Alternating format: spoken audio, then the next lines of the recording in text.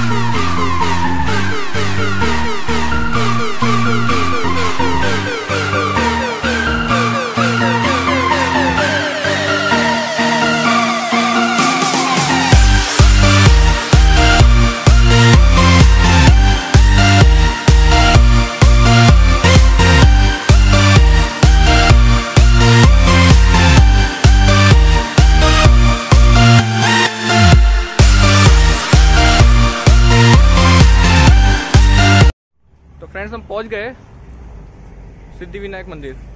रोशन, कितना टाइम लगा आने में? 45 मिनट्स लगा। और हमने हमारी बाइक वहाँ पे पार्क की है। आप देख सकते हैं वहाँ पे पीछे मेरी बाइक पार्क है। और आई थिंक एंट्री यहाँ से है। अब हम एंट्री करेंगे अंदर।